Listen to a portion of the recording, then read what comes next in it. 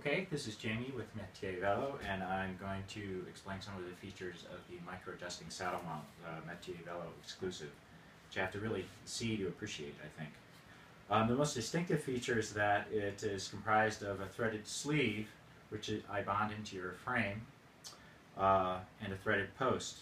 And to accomplish the vertical height adjustment, you actually just turn the post in the sleeve, 1 millimeter of a height adjustment per turn, and then you secure your saddle position with the lock nut like that. Now it's super simple, super secure because it's a 2-volt design. It's super easy to install because both bolts are easily accessible from the rear of the saddle mount. Now the saddle rests on a 3D printed cradle, which has a center ridge which runs along a track inside the base here. So to get your saddle onto the post in the first place, super simple. You don't need to have parts falling all over the place.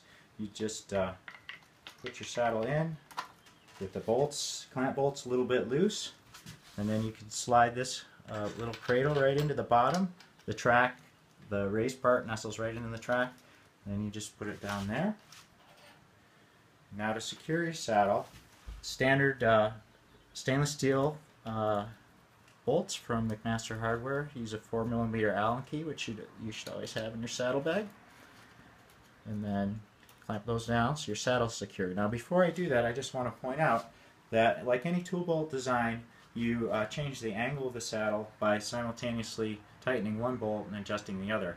But what's different about the micro-adjusting saddle mount is that it pivots over what I call a neutral pivot design. The center point of the pivot for the saddle is up here at the top of the saddle, and that's to isolate as much as possible changes in angle from any change in height that you need to that accompanies any change of angle. So you can never change the angle of the saddle without changing the height, but this at least gives you an idea of how much you're going to have to adjust the height after you change the saddle.